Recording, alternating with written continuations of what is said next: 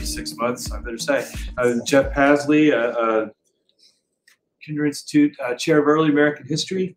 And first thing I want to say is that Director Jay Sexton, for this particular talk, I'm about the fourth string introducer because Director Jay Sexton wanted to do it. He's out sick.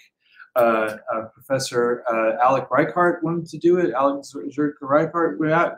He's out sick in a different way. They're both out sick. And there was someone else too. So I'm here, but I'm glad to do it because, and I'm going to prove my bona fides by the fact that I have a copy of Christina Snyder's first book with all my close notes. So therefore, you know that I'm not just faking this introduction. So it's great to have Professor Christina Snyder today from McGabe Greer Professor of History at Penn State University, or I suppose the Pennsylvania State University, I should say. Christina is an extraordinarily prolific and versatile historian of colonialism, race, and slavery, who is really notable, I think, for taking on a bunch of difficult topics, but not so much difficult topics in the way that people say that, as just topics that don't kind of fit in to our categories in the usual way. This one I have posted noted: Slavery in Indian Country, the Changing Face of Captivity in Early America. I guess there were a number of things that have come out about slavery among Native Americans, but this was just unusual in the sense that it's the even-handedness. I think that one of the a couple people said the unflinching way that it looks at looks at Indigenous people as both enslaved and enslavers, and talks about the evolution of it over place and time. And just incredible in the breadth of its vision. And I think that's something that she's brought to a lot of her work. Her other book thus far, well, the other monograph, I guess, as we say, Great Crossings, Indian Settlers and Slaves in the Age of Jackson. The title kind of doesn't quite do it justice, because it's really kind of about Richard Mentor Johnson, one of a kind of interesting, but also sort of figure that people tend to more make jokes about, like the easy figure to send up, and a just very unusual take on the Indian removal area, in the sense of this is about the Choctaw, not the Cherokee, and it's about Jacksonian Democrats and their ideas about reform, rather than from the perspective, the kind of usual New England preacher perspective. That's usually the only one you get about that particular topic. So those are both highly awarded books, and I didn't parse out which one won which, but among the many prizes, Christina Snyder has won the Francis Parkman Prize, the John H. Dunning Prize, the Berkshire Conference of Women Historians Prize, the John C. Ewers Prize, and a bunch of others. But those first ones I listed are ones that are not easy to get, so you should be very impressed whether you know to be or not. You should all be super impressed. I think I did this backwards, but her educationally comes from University of North Carolina, Chapel Hill, where she studied with the great Theda Perdue and Michael Green, and also taught at Indiana University. Only other one thing I wanted to say, she authored a textbook, couple of recent articles that she did that I thought were really great. I actually just recently sent out to my students and some of my actually undergraduate students, so partly to kind of sort of undermine some stuff that I had said about called the Once and Future Mound Builders, Southern Cultures, which, it's not just about Cahokia, about Mississippians, and another one that I recommend to all the grad students of Many Removals from Journal of the Republican. I guess it's a historiographic essay about Indian removal, but it's actually kind of essential, and I learned about a number of things that I actually didn't know about just earlier this afternoon. So, but I'd like to just now turn it over to Christina Snyder, who's going to talk about, just to show the versatility, and talk about the Pacific Northwest. So who knew? Thank you.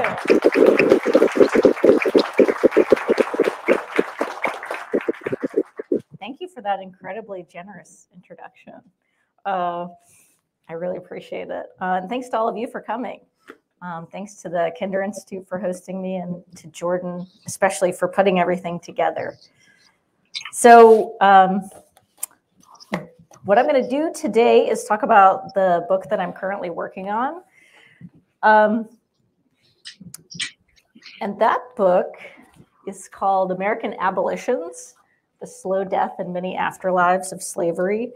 And this book comes out of some of the previous work that I've done, and I'll talk a bit about what inspired me to write it in a minute. But what I'm just going to do, first of all, is to tell you a bit about some introductory information about the project and what it looks like overall, and then take a deeper dive into the chapter about the Pacific Northwest. So here goes. Even as Wallace and Minerva Burton toiled in slavery, they knew that they were, quote, bound for the promised land. Composing spirituals like Swing Low, Sweet Chariot, and Steal Away to Jesus, this father and daughter anticipated that one day they would metaphorically cross the River Jordan, escaping bondage through emancipation or death. These songs are among the most evocative representations of American slavery, but the Burtons differed from most African Americans in that they did not experience emancipation during the Civil War. Their experience for the River Jordan was the Red River, which flowed near their homes in the Choctaw Nation, a sovereign territory that allied with the Confederacy. Initially, U.S. courts were unclear about whether the Emancipation Proclamation or the 13th Amendment applied to Indian territory. Certainly, indigenous nations affirmed their own sovereignty. The Choctaw National Council asserted, quote, "We do not consent to, nor do we understand the United States as meaning to assume the control or jurisdiction over our national affairs." Later, the Supreme Court would agree, ruling that 13th Amendment did not apply to Indian territory. To understand the Burton story, we have to expand our geographic and temporal understanding of slavery and examine a multiplicity of American abolitions. On the eve of the Civil War, Wallace and Minerva Burton were among the 8,000 African-American slaves who toiled in Indian territory. Wallace Burton was born into slavery in South Carolina, and as a young man, brought by speculators to the Mississippi Territory. Eventually, he and his wife, Charlotte, were both purchased by a Chickasaw woman named Harriet Willis. In the Chickasaw Nation, the Burtons had two daughters, whom they named Minerva and Charity. In 1838, the Burton family, alongside their native enslavers, were forced west on the Trail of Tears. And you can see this is the initial map, a very early map of Indian territory, and the Burtons lived near Dokesville. Initially, the Choctaws and Chickasaws lived in the same territory, which is why you'll hear some jurisdictional complexity in the early part of the paper. In Indian territory, the Burton family worked on cotton and cornfields on a plantation in the southeast corner of the Choctaw Nation. In the winter, with less work to do on the plantation, Harriet Willis leased Wallace Burton and his daughter Minerva to a nearby Choctaw boys' school called Spencer Academy. Wallace and Minerva were among 10 enslaved people who, at any given time, worked at Spencer. While students and teachers lived in whitewashed wooden buildings with upper and lower porches, enslaved people stayed in small huts where the edge of campus met the scrubby oak forest. They built and maintained dorms and classrooms, chopped wood, did laundry, and prepared meals. And as they worked, they sang. Wallace and Minerva sang spirituals of their own composition as they completed daily tasks, and at the request of students or teachers, sometimes sang at night to an assembled crowd. Wallace and Minerva split their time between Spencer and the Willis plantation until 1861, when the violence of the Civil War spilled over into Indian territory. The Burton family spent most of the war living with missionaries in Boggy Depot. During the war itself, the five major southern nations allied with the Confederacy, as well as the Kiowas and Comanches. And during the war itself, Cherokees, Muskogees, and Seminoles all abolished slavery. So this left Choctaws and Chickasaws, who saw abolition as inevitable at the war's end, but still they sought to enact it on their own terms. One important thing to note is that the Chickasaw Constitution had an article stating that no emancipation could occur without financial compensation to the enslaver. And this is in a proclamation to the federal government. The Chickasaw Nation suggested gradual emancipation, quote, as soon as it can be done consistently with the mode prescribed in the Constitution. So basically what the Chickasaw Nation suggested was a gradual abolition along the lines of Pennsylvania. People under 21 had to be apprenticed until they reached the age of majority, receiving only food and clothing. And there was another kind of suggestion that, quote, middle-aged people were to be paid at, quote, such wages as may be agreed upon them between them and their former owners. And you can see this is the end of the proclamation. It is believed that such an arrangement will meet the approval of the president and people of the North, it being the self-same plan upon which several, if not all, the original northern states got rid of slavery. Well, the United States rejected that notion and in the Treaty of 1866 demanded immediate abolition. That treaty also forced Indian nations to give up half their land. In the territory that remained, the United States insisted on unprecedented federal oversight and encouraged corporations to invade. Claiming moral authority as a liberator, the United States extended its authority over foreign people and new lands. Still, the United States provided little aid to freed people. In the aftermath of the Treaty of 1866, the Chickasaws did abolish slavery, but they refused to make freed people citizens. A delegation of freed people traveled to Washington, D.C., requesting that the U.S. support their relocation elsewhere. But the Secretary of the Interior claimed that the U.S. didn't have the money or the land to remove them. A few years after the Treaty of 1866, the Jubilee Singers of Fisk University kicked off an East Coast tour to raise funds for education among freed people.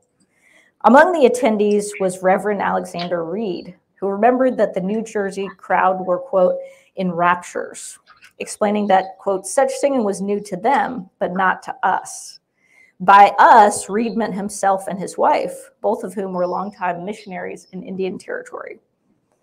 After the show, Reed congratulated the choral director, Professor George White, who thanked Reed but lamented that the Jubilee Singers needed more, quote, plantation songs, end quote, to create a complete program for their tour. According to Reed, it flashed into my mind at once that I could furnish him some pieces, genuine plantation songs, equal to any that I heard that night, and thus help on the cause of education among the freedmen. Delighted, Professor White arranged for Reverend Reed to meet with the Jubilee shortly thereafter. He taught them 6 songs, all of which had been composed by Wallace and Minerva Burton, the father and daughter who labored at Spencer Academy, where Reed had taught for more than a dozen years.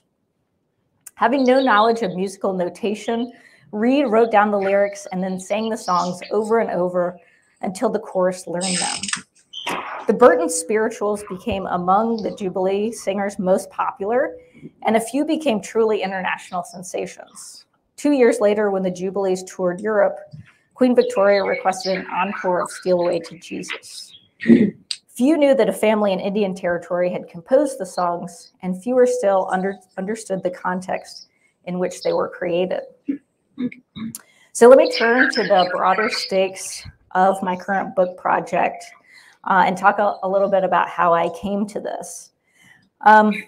So back in 2018, I joined a team of scholars working on behalf of the Southern Poverty Law Center, and especially their Teaching Hard History project. So this is a project that provides free curricular materials to K through 12 teachers to help them enhance teaching about race and slavery in the classroom. And of course, this curriculum had not been revised in about 20 years, and the historiography had changed considerably. Of course, once the story of American slavery was safely quarantined in the antebellum South, where it did not threaten a cherished national narrative focused on freedom. But mounting evidence from these kinds of books demonstrates that American bondage had a much longer scale and broader scope. So my first book, which Jeff very generously talked about, joined a wave of scholarship that uncovered slavery in surprising places. Colonial Santa Fe, Ivy League campuses, St. Louis trading houses, Montreal kitchens, Cherokee plantations. And this new scholarship has forced us to reconsider some of the most basic historical questions that we ask, like when is slavery? Where was slavery? When did slavery end? And despite this wealth of new scholarship, we don't yet have a synthetic work that revisits fundamental questions about American slavery and American freedom. And so I intend this book to be a step in that direction. So it starts with the premise that there were many slaveries. I demonstrate that colonialism over the course of centuries brought disparate, ever-changing practices of slavery into contact across the continent. Still, slavery was inherently unstable, in part because it was contested by enslaved people, dissenting voices from within slaving societies, or rival powers, including native nations. So there were many abolitions as well as many slaveries. And these are the abolitions that I'm going to study in my current book project. So basically, I focus on one abolition in each of the chapters. So the Chickasaw National Council, from my introduction, in their short proclamation of 1865, invoked two previous American abolitions: gradual emancipation in the North and the Northwest Ordinance of 1787. So historical actors themselves had an understanding of the long history of American abolitions. The chapters themselves, each one is a case study that looks at efforts to prohibit or limit Black or Native slavery. And they're kind of grouped into three groups. The first all focus on attempts to shape slavery in the early South, focusing on that as a borderland space where there are competing ideas about race and slavery among the Spanish, Anglos, and also Native nations. The second group here are more early American laws that are various attempts to abolish slavery. First, I focus on Pennsylvania, then go to the Old Northwest, then to Utah Territory. The last two chapters are really deal with the 13th Amendment and the kind of afterlife of the 13th Amendment, especially its exception of slavery or involuntary servitude as being applicable to prisoners. So I look at the abolition of the convict lease in Georgia for that chapter. So yeah, this is kind of what the kind of geographic area and temporal range of each chapter. I'm happy to talk more about that during Q&A. What I'm going to spend the rest of my time talking about is chapter 6, the Third Empire, which focuses on Alaska and the Pacific Northwest. This is the chapter that I'm working on right now, so your feedback is very welcome. As you might guess, this is a new spatial area for me, so I've learned a lot. I'm still learning. I'm looking forward to hearing your comments and questions. Okay, in 1869, federal agent James Swan admitted that slavery still existed in Washington Territory, saying that although abolition, quote, has thus not far been enforced, it has had the effect of securing to slaves better treatment than they formerly had. His projection for the future was tepid at best. It is to be hoped that in a few years, under the judicious plan of the treaty, slavery will be gradually abolished or exist only in a still milder form. 14 years earlier, in 1855, another American, Governor Isaac Stevens, also proclaimed slavery's abolition in nominally free Washington Territory. A generation before that, some British subjects in the region criticized the Hudson's Bay Company for failing to enforce the British Empire's abolition policy, which had been enacted in 1834. Well before that, some Russian visitors to the Russian America Company forts in what is now southern Alaska were dismayed to discover that leaders there perpetuated slavery in violation of imperial law, which had banned the practice in all territories in 1805. Count Nikolai Reznov, a founder of the state-owned Russian America Company, who came to audit in 1805, compared indigenous slaves in Alaska to African Americans in the South, writing, quote, "They are the true workers of the company." So this paper focuses on the coastal region from Northern California to Southern Alaska, where throughout the 19th century, colonial powers vying for control of the profitable fur trade wreaked havoc on the region, spreading disease, intensifying warfare, and introducing new forms of bondage. Seemingly incongruously, these same empires embraced abolition. In 1805, Russia, in 1834, the British, the United States with the 13th Amendment in 1865. But slavery persisted into the 1880s. I look in this chapter at the multi-layered history of slavery and abolition along the Northwest Pacific coast in the 18th and 19th centuries, focusing mostly on imperial motivations. I explore how each empire understood slavery and abolition, why they embraced abolition, and how abolition decrees formulated in faraway imperial centers played out in colonial peripheries. In the 18th century, European invaders encountered a vibrant native world well connected by trading routes that extended throughout the Pacific Northwest. As Josh Reed explains, these people clashed over resources, land, and sea space, and in their conflicts took war captives. However, imperial actors escalated conflicts. They, according to Reed, exacerbated older lines of tension, added new opportunities for conflict, and applied their own tools of violence and terror.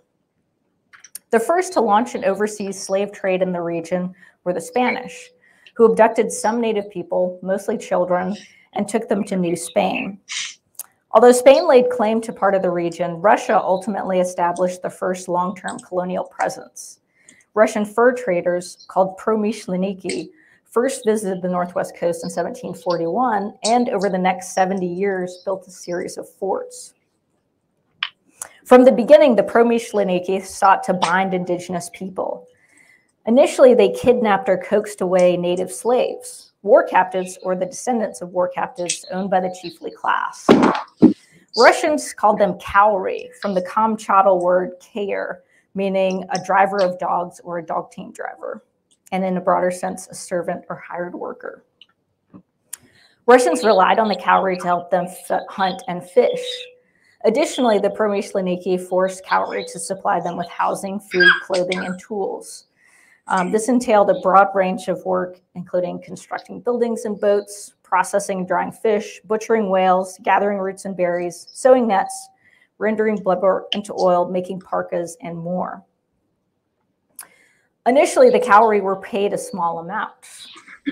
However, conditions deteriorated, pay ceased, and even basic provisions like food and clothing became meager.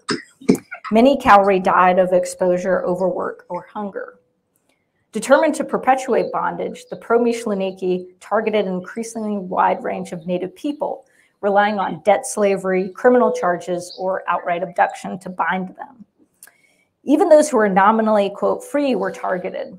In some areas, the promyshleniki kidnapped a hunter's relatives and held them hostage until the hunter returned with a quota of furs. Promyshleniki forced slaves to follow them from one island to the next as they exhausted each area's resources. But they did not usually take the kauri back to Siberia, where imperial officials began to scrutinize their abuses. In 1805, Russia abolished slavery throughout its empire. Trying to position their empire at the vanguard of European humanitarianism, Russia became just the second nation behind Denmark to abolish the slave trade, and the first to ban the practice of slavery throughout its dominion. Only a few Russian ships patrolled the Atlantic, where they occasionally intercepted a slave trading vessel. The Russian presence in the Atlantic, however, remained largely symbolic, but it still bolstered their claim to being a civilizing empire and a peer, or perhaps a moral superior, to other European powers. Most of Russia's abolition efforts took place in a very different context, the Greater Caucasus, in the borderlands between Russia and the Ottoman Empire. So this is the area basically around the Black and Caspian Sea. To Russia, the Caucasus were both strategically and ideologically important. The conquest of the Greater Caucasus would give Russia control over key ports in the Black Sea, thereby enhancing their economic and military power. Additionally, Russian elites saw themselves, not the Ottomans, as heirs to the Byzantine Empire and claimed Caucasians as their countrymen and kin. Caucasians, they noticed, were victims of a centuries-old slave trade that targeted Circassians, Georgians, and Slavs and sold them in Ottoman slave markets. Promising to destroy the slave trade, Russians claimed moral authority to rule the region. But the conquest proved more difficult than Russian leaders initially anticipated. In the southern Caucasus, Russia encountered a deeply entrenched slave trade that benefited local elites, giving them access to luxury goods from the Ottoman Empire. Meanwhile, in the northeastern Caucasus, a resource-poor region, an even broader range of people, most adult men, participated in slave raids so that they could trade for essentials like iron and salt. In this borderlands region, there were dozens of independent polities, including chiefdoms, khans, and kingdoms. Throughout this region, it was taboo to take captives from among one's own people, but many people depended on slave raids that targeted nearby polities. Still, the Russians regarded the abolitionist campaign in the Caucasus as key to building their empire. Starting in 1763, Russia constructed a series of forts, encouraging fugitive slaves to seek refuge there. Though Russian officials hesitate to punish nobles, they sometimes did publicly execute slave traders or send them to labor camps in Siberia. Among Caucasian nobles, Russians encouraged the adoption of European culture, denigrating the supposedly, quote, barbaric customs and oriental vices, end quote, of the Ottomans. Abolition was well underway in the Caucasus by the time it became official policy throughout the Russian Empire. Russian abolitionists sought to counter Ottoman influence in the Black Sea and more broadly to assert Russia as a world power and a peer to European empires. Because their own policy was forged in the Caucasus and to a lesser extent in the Atlantic world, Russian abolitionists were not sure what to make of bondage along the northwest coast of North America. By the time that Russia abolished slavery, the American fur trade operations had been consolidated under the Russian-American Company. I'm going to call the RAC. This state-owned company technically owned all Cowrie. Count Nikolai Reznov, who came to audit the company a few months after slavery's abolition, noted that the RAC claimed at least 820 Cowrie, 500 men and 320 women and children in Kodiak and Unalaska alone. In response, the company's governing board explained that native elites, quote, donated Cowrie, end quote, out of devotion to the Russians, quote, who are quite incapable of doing and do not have time to do the work. The Russian Orthodox Bishop of Siberia and Alaska encouraged a similar interpretation, saying, quote, since baptized Aleutians revered their godfathers as true fathers, they served them willingly and exclusively. The Russians' desire for great profits served as a means for spreading the principles of Christianity among the Aleuts and eased the work of later missionaries, unquote. As stories of abuse leaked back to the Russian public, the RAC's practices, especially its enslavement of Christian converts, came under scrutiny.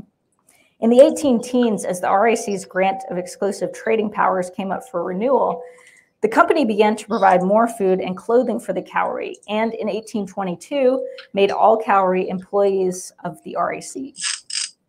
Nominally, at least, the RAC had emancipated its slaves.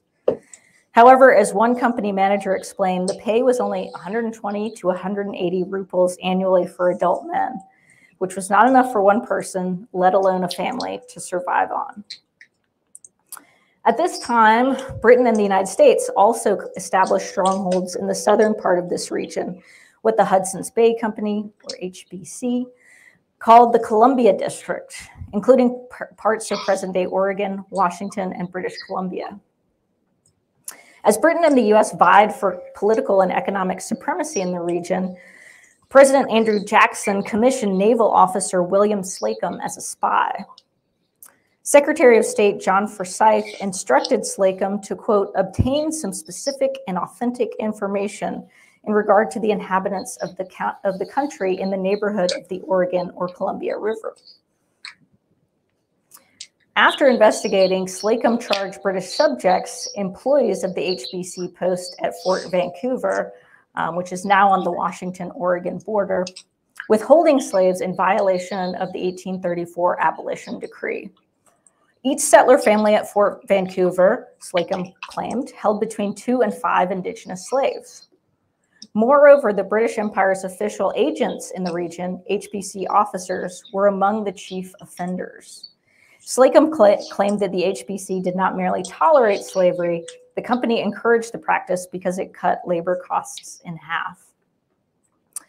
Now, certainly Slocum is a biased observer, but he got most of his information from Reverend Herbert Beaver, an Anglican missionary whom Slocum met at Fort Vancouver.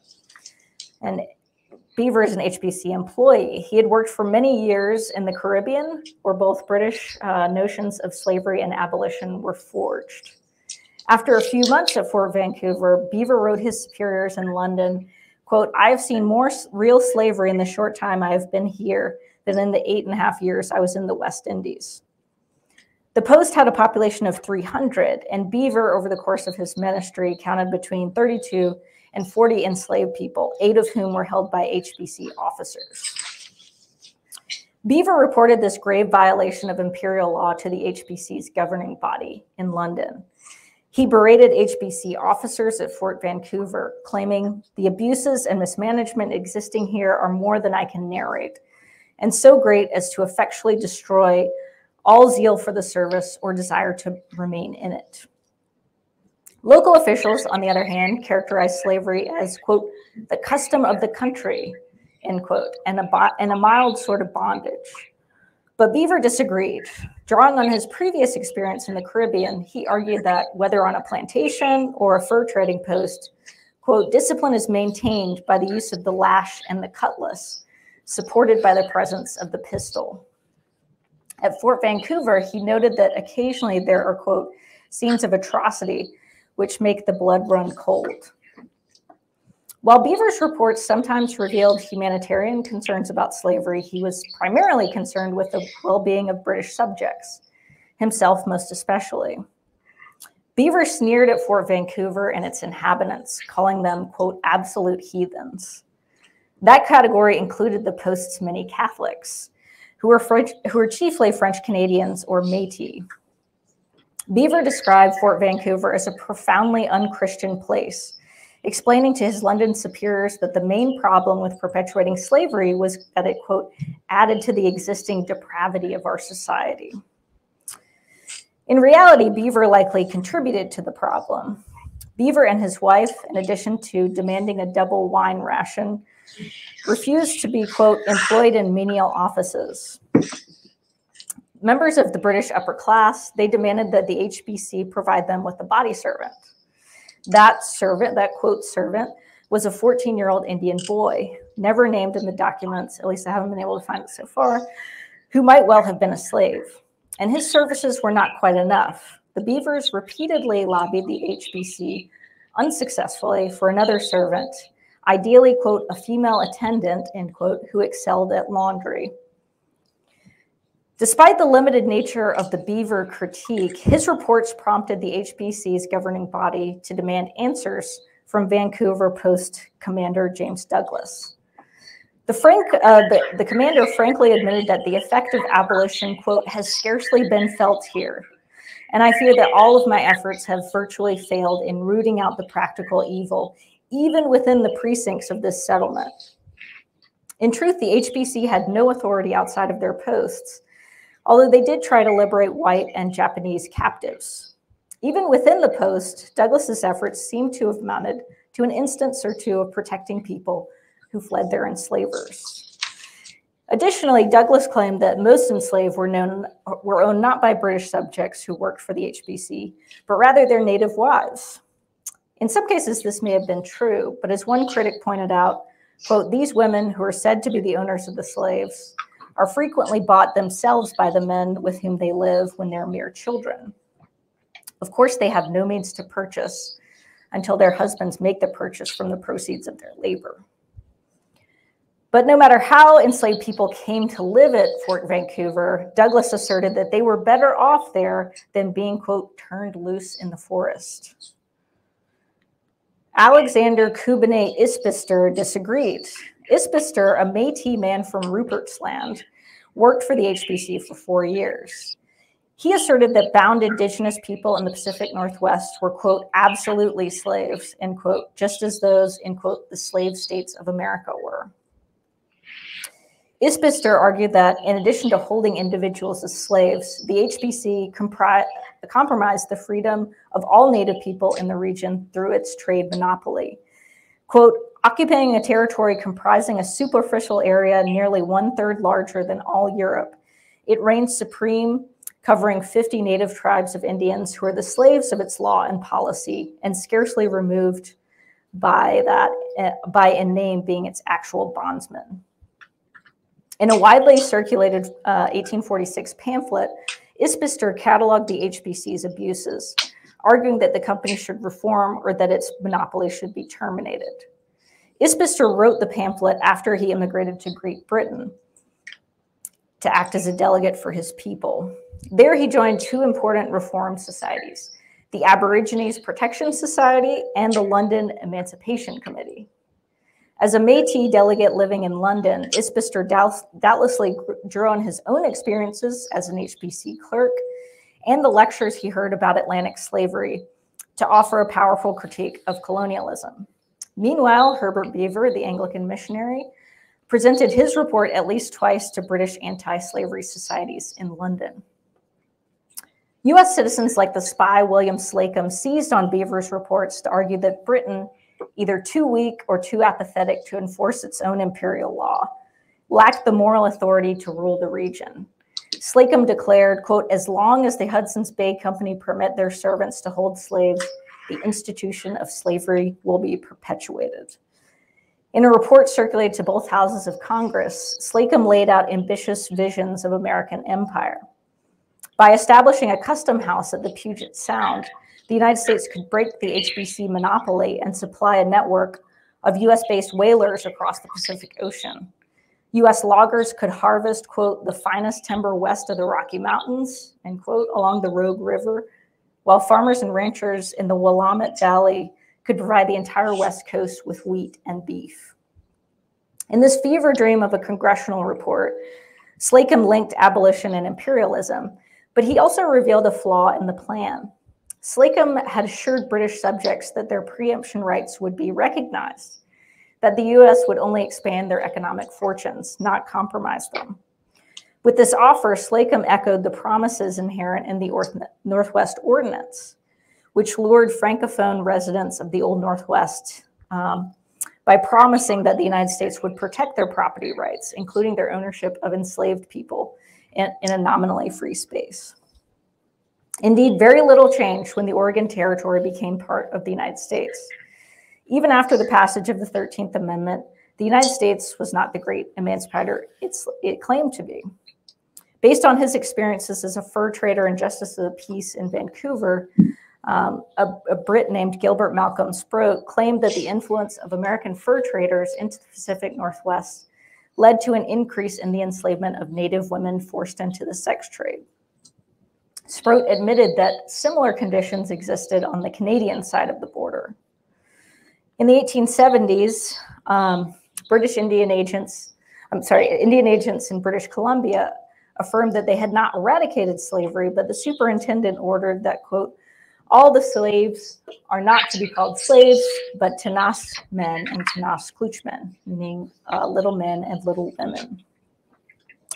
U.S. Indian agent James Swan also sought to downplay the severity of slavery, at least rhetorically. The condition of enslaved people in the Pacific Northwest was, quote, a mild kind of servitude. Their status, as compared with the African slavery of the southern states, is rather that of bond servants. They are the hewers of wood and drawers of water. Slavery did come to an end in the 1880s, but indigenous people, not imperial agents, took the lead in eradicating it. Anthropologist Leland Donald has identified three major factors: Native people self-emancipating by seeking refuge with other indigenous groups or at settlers' forts. Secondly, the decline of intertribal warfare. And third, indigenous nations strengthened efforts to adopt war captives to recover from population loss. So as I wrap up here, and we kind of look at the, I think what we generally imagine to be the geography of slavery, I want to draw several conclusions from this comparative perspective on the history of abolition in the Pacific Northwest. So most obviously, the United States was one of several empires that claimed to abolish slavery in the 19th century. The US was the third abolitionist empire to establish lasting outposts in the Pacific Northwest and had much in common with its predecessors. Embracing the greatest humanitarian cause of that era, all three claimed that abolition, among other factors, gave them the moral capital to extend their empires. However, because the Russian, British, and US empires were so vast, they contained multiple forms of bondage, emerging out of vastly different cultural contexts. In each case, imperial officials fixated on slavery in specific locales. For Russia, the Caucasus. For Britain, the Caribbean. For the United States, the American South. These were the theaters of heated debate within each empire, the prime battlegrounds of emancipation. Hence, empires formulated laws and strategies to deal with eradicating slavery in specific places. And they had a difficulty migrating those laws and strategies to new places. And meanwhile, they all tolerated or encouraged other forms of bondage, including serfdom, indentured servitude, and penal slavery. Imperial notions of slavery and anti-slavery broke down at the far corners of their dominion. Administrators professed difficulty understanding local dynamics, both indigenous and previous imperial practices of bondage. Most often, imperial officials at far-flung colonial outposts concluded that because local practices differed so greatly from their own notions of slavery, they were less severe, perhaps even beneficial to colonized peoples. However, some settlers or traders who witnessed bondage firsthand sounded the alarm, alerting their superiors. But imperial leaders spent little time and few resources investigating, much less developing a broader plan for abolition, or perhaps multiple abolitions throughout their empires. Power deferred to local authorities, many of whom benefited from indigenous enslavement. In some cases, local authorities simply applied new terms to the enslaved without changing anything about their condition or labor. As this paper demonstrates, hopefully, the process of abolition in the Pacific Northwest was protracted, uneven, and more dependent on local dynamics than imperial law. Thank you.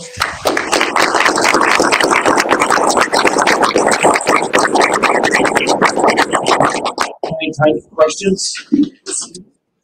Go ahead.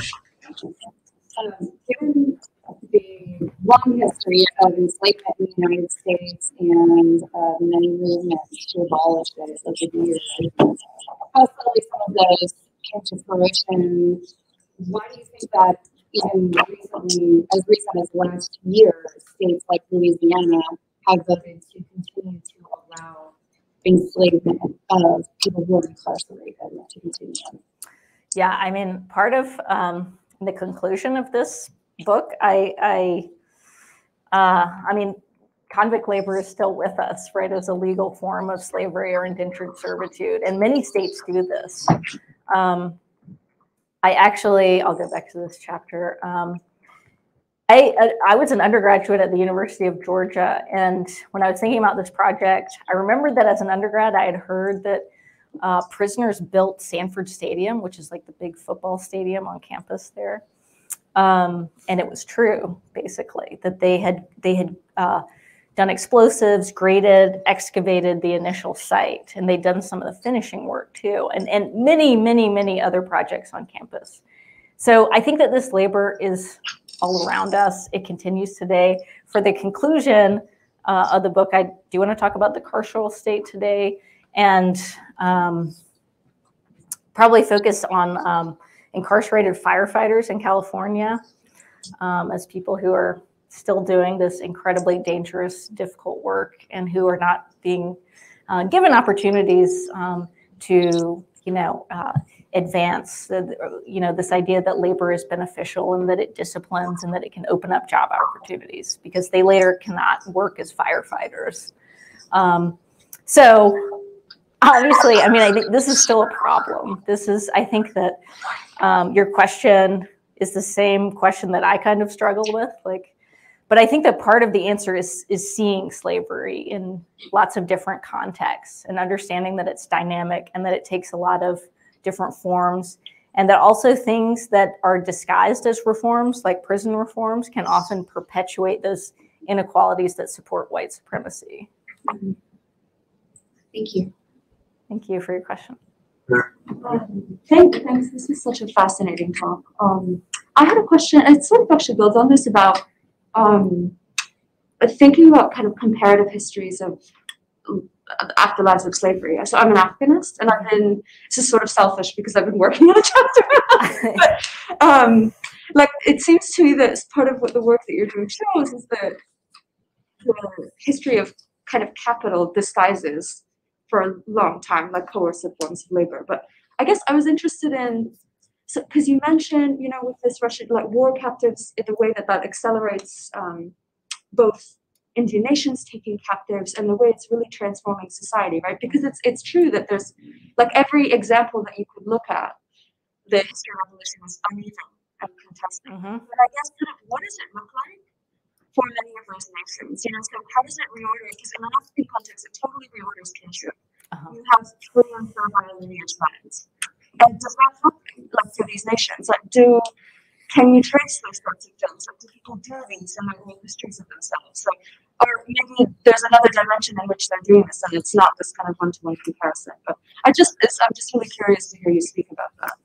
Yeah, thank you. And I think that comparative aspect, I've taken a lot of inspiration from scholars working in other places, in Africa, in the Middle East, and people working on just the British Empire and its relationship to unfree labor. So yeah, you're absolutely right that there is this complex interplay between imperial law and indigenous customs, right? Because this does start in the Pacific Northwest. Like Josh Reed says, there are war captives before this. And actually the Pacific Northwest is the only place that we know of in Native North America that had transgenerational ideas about slavery, that is, they can pass from one generation to the next. In other American Indian societies, this is a condition that lasts at most for the lifetime of one individual and does not really pass on. So there aren't, in terms of Native societies, it varies quite a bit in terms of if there's a stigma or not attached to being a child of a slave.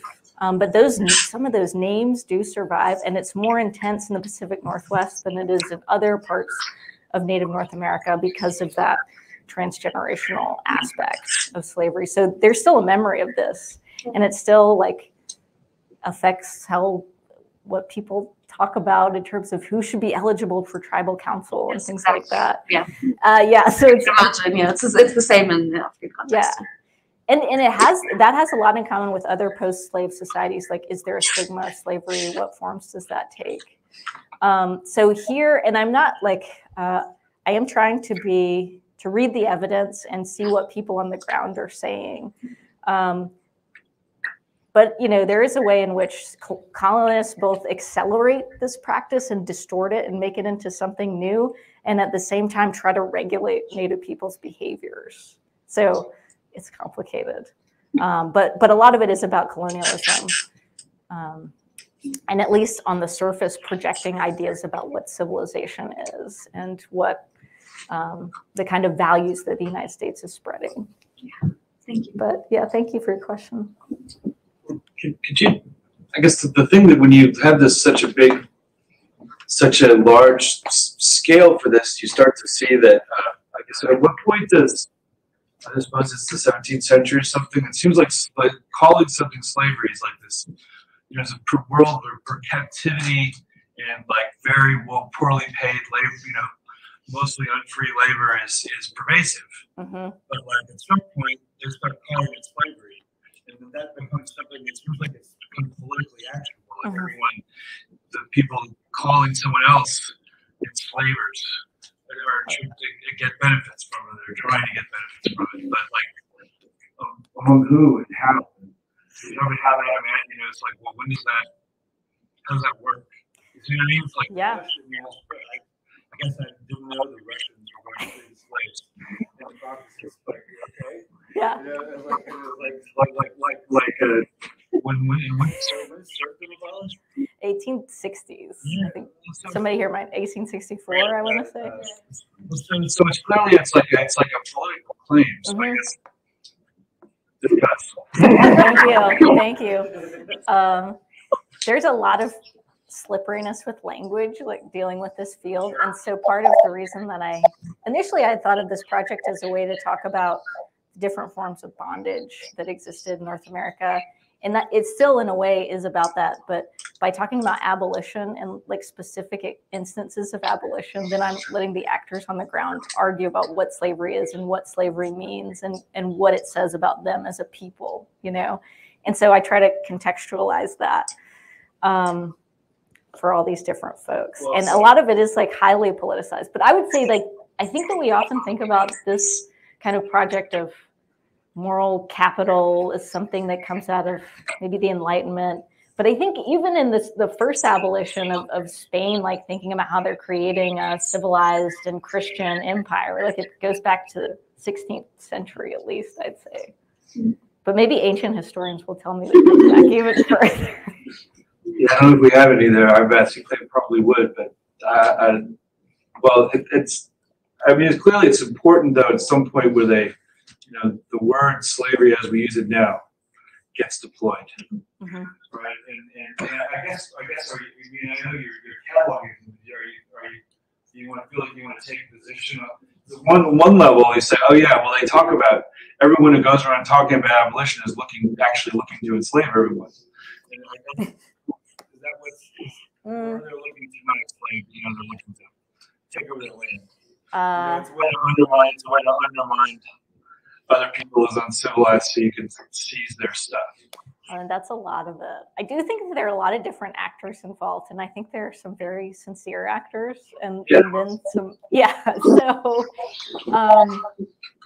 but there is a lot of just crude, you know, like political or economic calculus going on here. So, I mean, I think, for example, if we take like the Third Empire, I mean, you have both a Métis man who's like an intellectual and very influential. I think actually in his writing, sometimes he's reaching for that word slavery because he knows it'll grab people's attention, you know?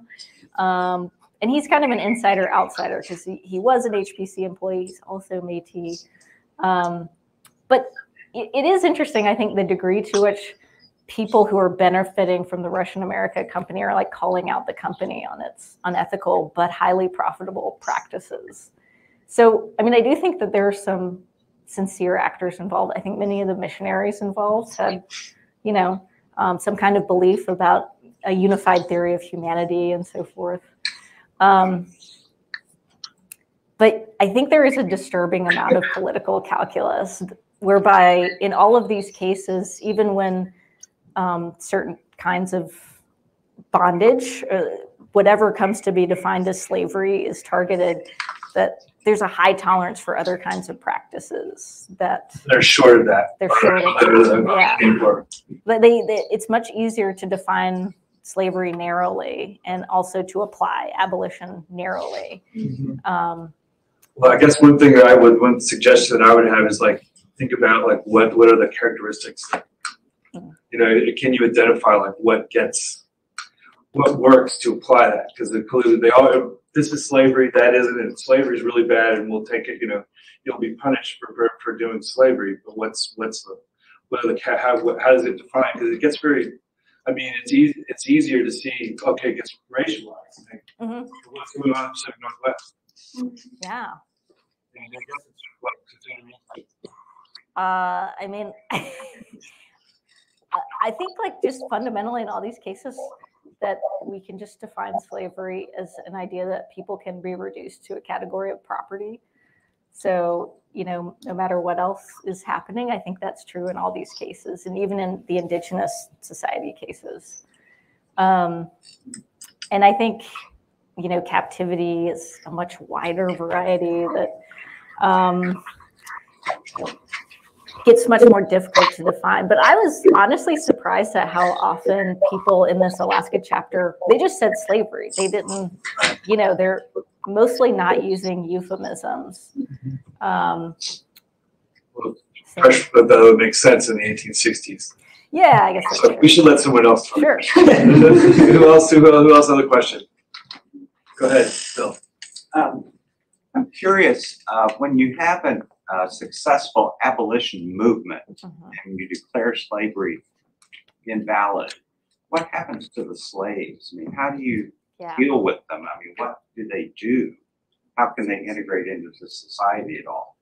Yeah, this is a good question. And this is something that all these different abolitions deal with. And so part of what I wanted to do with this project was to put the 13th Amendment in a broader context. And so some of the, I mean, there's a lot of Civil War era scholarship right now about how protracted that battle for emancipation was, and all of the questions that it left unanswered. And what I would say based on this is like, these are very old questions, and questions that people who were involved in colonizing North America or living in North America have not resolved very well. And I think even given all those things, the 13th Amendment was the most successful abolition. But there are many previous attempts at it, right? So I think to get back to your question, many of these are just wildly unsuccessful. That very little is done. I mean, so part of the question too is, how do you enforce abolition? Well, what resources are you actually willing to expend to make it happen? And then, like you said, what happens to formerly enslaved people?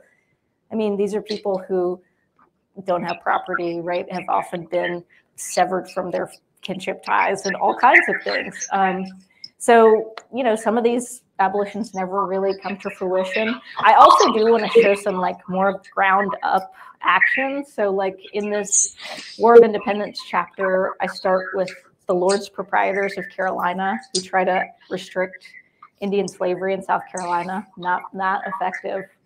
But I also take that through the Yamasee War to show how Native actors, they're the ones who actually destroy it, you know.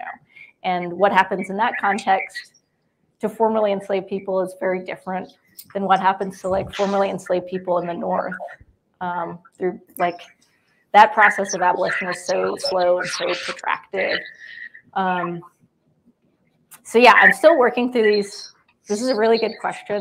And I guess what I would say preliminarily is the United States has so much in common with other post-slave societies, and it does not deal very well with what's on the other side of abolition. So I have a question that's kind of a marriage, I think, of a part of an answer that you just gave, and maybe some of stuff that Jeff was asking about, which is terminology and kind of lumping versus splitting, right? Thinking of this as all kind of about the institution of slavery, whether it's called slavery or not, and what difference it makes if it's called something else, or if people have the ability to lay claim to a different kind of unfreedom. And unfreedom that isn't yet quite slavery, right? So thinking about unfreedom as existing on kind of the spectrum. And I've spent a long time thinking about the folks in the North who are freed by gradual emancipation statutes and occupy this nebulous category. They're often referred to as term slaves because they're to be set free at a certain point, or indentured servants who are supposed to serve for a period of time and then be set free.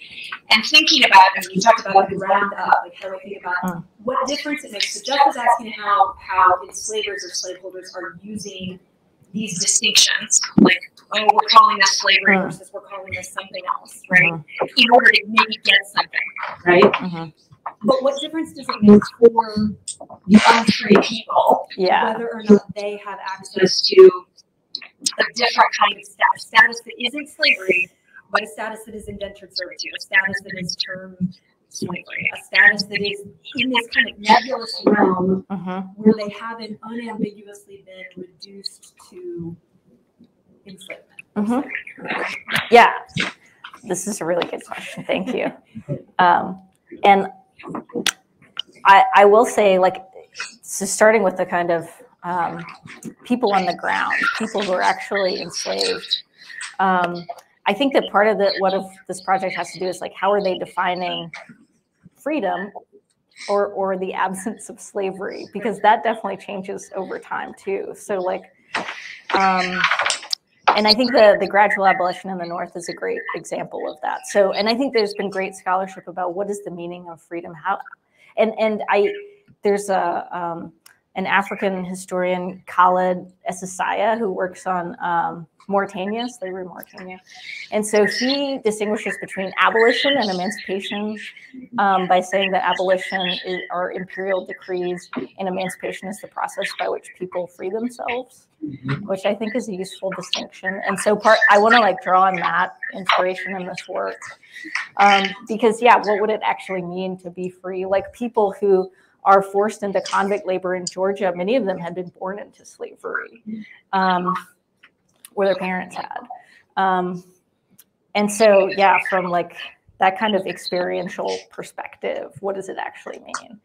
And I mean, I think, you know, this is a project that really threatens to just get completely out of control. And this is the only way that, I mean, if you guys have other ideas, let me know, but this is the best way, like, by connecting it to specific abolitions. I feel like this is the best way that I've come up with to try to tie it together. So what I really focus on, what are the people, you know, what are these either states or colonies or empires calling slavery? And I do talk about how narrow it is, but I largely don't get into, like, the messy middle of what, I mean, I do a little bit of that, but I guess the way that I try to do it is show people who, for example, the Utah chapter is pretty good because what the Utah Legislative Assembly claims to be doing is destroying the kind of slavery that had existed under the Spanish Empire and Mexican nation after independence, and claim that they're going to redeem these native captives. In reality, they do create a different kind of bondage where most children are held in bondage for life. So, you know, what does that actually mean for people if they don't outlive their terms of bondage? You know, if they are not meaningfully incorporated into society. So yeah, I know this is something that I'm definitely working on, but I do want to keep in mind, like, how are people trying to make themselves free? And Venture stories, you can probably come up with a bunch of other abolitions that you should do, right? Yeah, I mean, 3 or 4 or 5 other chapters. But we have a question from Jay Sexton. Jordan is prone to ask Jay's question. Can you do his voice? Okay, so it's long. I'm sorry. Oh, sorry. Okay. He said, "Love this lecture and so much mileage and idea of multiple North American slaveries and abolitions whose stories are site-specific. My question is how these local stories are all tied together. Jeff seemed to be saying that there was a rhetorical and political link made by historical actors at the time. I wondered if the key link is to be found in the uneven economic integration of the long 19th century, the gradual yet incomplete imposition of market capitalism, the infrastructures of exchange that linked some places but not others, the convergence of commodity and labor prices in integrated markets but not in self-sufficient zones, etc. All of which explains both the march of abolition and the messiness of the story." Wow. Could you, like, copy that and send it to my email? I probably need to come back to that. Yeah, I think the economic side, that's, well, I will say, like, I think there are, what links these, like, I want to use each chapter to bring out a different theme. And, you know, there was a suggestion, like, I could have thought of some of these chapters, I think, had to be in there. Like, I definitely had to focus on 13th Amendment and the Northwest Ordinance. But for some of these others, I could have swapped them out for, like, for example, in thinking about the Lords Proprietors of Carolina and their attempt to abolish Indian slavery. I could have easily done a chapter about the Pueblo Revolt or King Philip's War, which were also like intimately linked to enslavement. But part of what I want to do is to talk about how empires are talking to one another. And these three chapters are very closely linked because, those kind of like the Lords Proprietors were influenced by Charles V, and the fallout of the Yamasee War leads to the establishment of Georgia. I think at this point, what I'm kind of looking to are the historical actors and the way that they reference previous abolitions or their aspirations in terms of, competing politically or economically with their rivals. So I've only written a third of the book, but I will cut and paste those comments and think more about them. Do you have anything on Jay's uneven capitalism? Oh my God, no. Uneven.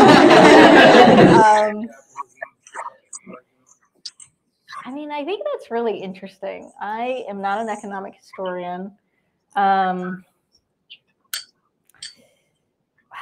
I think that one thing that strikes me in thinking about this project is like the ubiquity of a lot of these practices. How well or not well they're integrated into global economies. There's a lot of similarity, really. Across the different spaces, yeah. And like the California thing in the conclusion, if I'm going to talk about, I could have easily written that about Georgia, Iowa, probably Missouri. I don't really know specifically Missouri, but. Sure. Anyone else? We still have a little bit more. Jonathan? Sure, I'll jump in. This is not a terribly well formulated question, but it seems there's an interesting tension with empire here. Mm-hmm. And you're obviously saying a lot about empire, so I guess this is an invitation to speak more about it. There's a capacity in imperial or territorial space to either use the authority of the United States, sort of carte blanche, to demand the end of slavery, or to allow a kind of shadow slavery to go on. I suppose reverberates into today, the fact that the United States continues to have these territories that are held in perpetual limbo, because there's no actual mechanism, constitutionally speaking, to trigger Puerto Rico's admission. The Union can remain territory forever. So on the one hand, sort of dictating the Choctaw, no, you don't get to emancipate gradually, but also just allowing kind of indefinitely a kind of slavery to persist in imperial space in the Pacific Northwest. And that also made me think of Utah, which you just mentioned. The United States government basically not allowing Utah to join the Union until they renounce polygamy, and entirely basing that case on the fact that polygamy is slavery. Right. It would be inconsistent with the Civil War and the 13th Amendment and everything the Republican Party has stood for to allow the state admission of the Union if they're continuing to tolerate those practices. Though a lot of people then claim it's ridiculous, to Jeff and Annie's point, to call polygamy slavery. Anything about polygamy. You're talking about rhetorical definitional work. The Democrats said that about Republicans all the time, just claiming that. So I don't know. That doesn't necessarily add up to a question, but it seems there's this interesting, capacity with imperial space to either use the shadow of slavery to destroy practices you don't like, or to say, well, the 13th Amendment only really applies to the United States, not its territory, or something, which is ironic given the prior issues. It is, yeah. So this is a great question, and I think part of it is about, I think this idea of moral capital is very powerful, right? And so I'm drawing on like Chris Brown's work here, but it is like defining self and defining other and like who belongs and who doesn't belong, and it's somewhat capricious, right? I think the ways in which it's applied are very uneven and are very dependent on these spaces with very specific histories. And And a lot of it is geared toward benefiting local elites, right? Like if local elites are benefiting from continuing slavery by binding Indian children, and they're the ones who are supposed to be enforcing policy on the ground, like, is it actually going to happen? There are some other scholars from like global history of slavery who say, you know, if abolition is going to be enforced, then it takes a community, right? And if slavery is going to be practiced, it takes a community. And so I think one thing that I see in the study is like persistent localism and the way in which that locale engages with the broader empire, you know, so like how much authority do people have on the ground, and how much do the imperial actors care about, like, is this an important space? Is this actually worth dealing with? And I think in the case of Indian territory, that's the place where you see most thoroughly in the West the application of the 13th Amendment. And it has to do with extracting those resources and punishing those nations. But in other spaces that are much less integral, yeah, there's just, I mean, there's a kind of cold calculus, I think, of like, is it worth it? There's no Freedmen's Bureau in the West, like as flawed as those things are, right? It is a kind of institution that is supposed to enforce emancipation. So yeah, that may not be like exactly responding, but those are my thoughts right now. Thanks. So, might be time for one more. Erin? Thank you for this talk. It was really interesting. What you were saying about emancipation a few minutes ago kind of triggered me to think about Kristen Japra's book, Black Ghosts of Empire, and how he talks about emancipation ultimately failing because it just reinforces these systems of white supremacy, these ideas of a racial caste system. And I have a student who's been working on amelioration right now, and through the path that you've traced, I'm wondering if this, and this might connect to Jonathan's point about kind of moral capital, if we can't see slavery kind of morphing in each place to become more acceptable and become more palatable. Because that's, so I work on colonial South Carolina and spent way too much time with the fundamental constitutions, but there's so much in there where it's like, we're gonna do this better. Like it'll be okay when we do it. Like, we'll condemn everybody else for doing it, and we'll come up with a better way to have slavery. And it seems like at each step, you're kind of tracing these local experiments to say, okay, how much do we have to take away from this to balance profit with being able to live with ourselves? And I'm wondering if that's not kind of making the point that this can only happen at a local level, as opposed to having a kind of natural discussion. This is a very smart idea. We'll have to talk more about colonial South Carolina, but I think you're absolutely right that these practices are always dynamic, that they are never stable because they're constantly being challenged. But especially this kind of interaction with the state, that is a moment at which these practices are especially likely to be dynamic and to change and to, you know, fit whatever guys work best with some kind of alchemy of local demand, you know, the people who are in power or the people who are overseeing the administration of that colony or state. Yeah, and what satisfies the metropole or what satisfies the edict. So yeah, I think you're absolutely right about this being kind of a moving target. And